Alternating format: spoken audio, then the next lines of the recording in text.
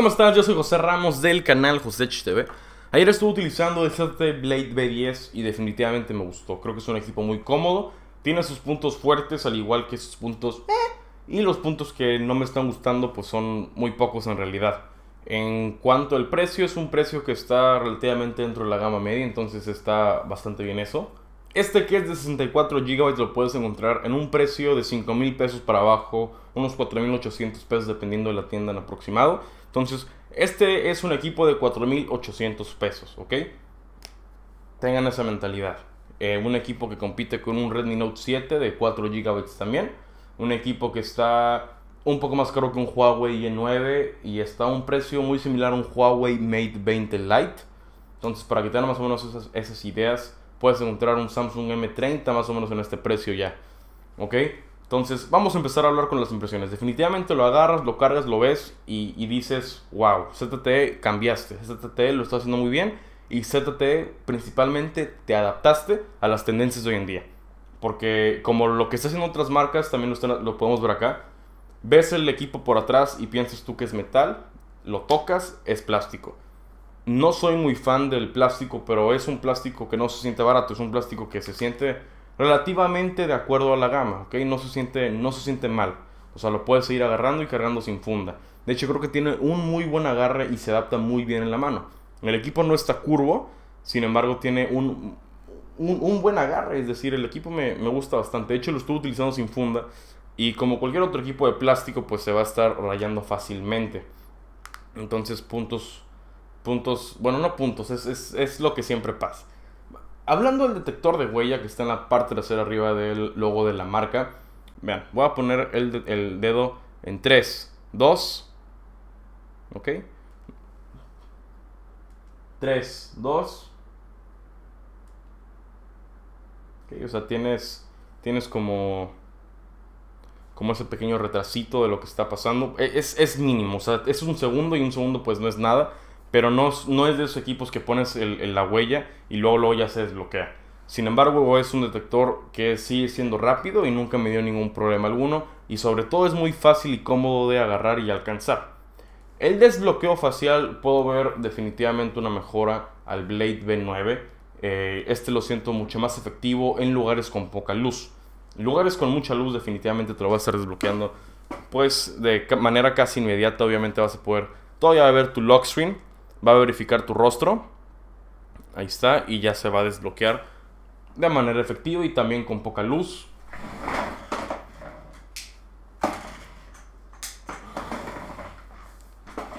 Está el equipo.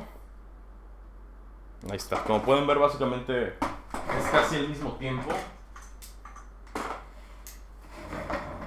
Es bastante cómodo para utilizarlo en la noche.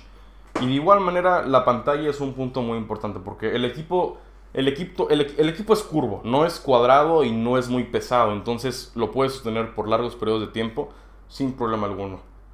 Vas a poder ver tu serie, tu contenido en Netflix, una pantalla con un buen color, un buen contraste, buena saturación. Siento que está en el punto en medio. Y la pantalla siento que está muy inclinada a colores un poco más fríos, para que tengan más o menos eso. Y en cuestión de personalización de la pantalla no hay mucha, o sea, no vas a poder personalizar bien los tonos dentro de los ajustes. Sin embargo, creo que siguen estando pues bien, o sea, no tengo ningún problema con eso.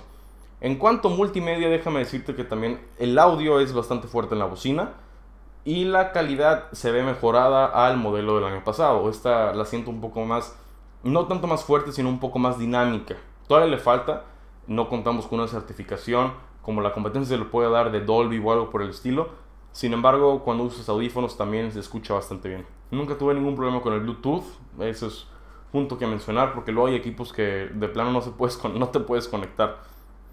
Un punto muy fuerte de este equipo definitivamente es la cámara frontal. Yo creo que la cámara frontal combinada con el diseño va como los puntos más fuertes del equipo. Un punto... O sea, la batería es buena y más bien, la batería no me sorprende. Porque son 5 horas de uso, 5 horas de pantalla que me dio para un uso de 17 horas por 3,200 mAh. La autonomía de la batería es buena, pero simplemente es buena, no es excelente. Yo pensé que iba a tener tal vez una autonomía un poco más fuerte, considerando que está el equipo relativamente puro en cuanto a capa de personalización. En cuanto a batería, te digo que tienes la ventaja que tienes, obviamente, entrada tipo C y uses el cargador, se va a cargar bastante rápido. No tengo bien los minutos contados porque nunca he contado los minutos. Sin embargo, la ventaja es que pues como ya es tipo C, se va a cargar mucho más rápido el equipo. Pero en cuanto a batería no quedé asombrado. Es una batería creo que pasable. 17 horas de uso, 5 horas de pantalla y un uso ligeramente pesado, si no es que ya un poco más pesado. En cuanto a juegos, el equipo te los va a correr sin problema alguno. Nunca tuve ningún problema en juegos o multitarea, entonces también eso es un punto fuerte del equipo, definitivamente. No tanto fuerte, pero un punto que me gustó. Es una buena experiencia. No sientes que es de esos teléfonos baratos que los tienes y estás teniendo problemas para pulsar el teclado o algo por el estilo. No, o sea, se desbloquea, verifica tu rostro, vas a poder estar navegando. Es una respuesta bastante rápida.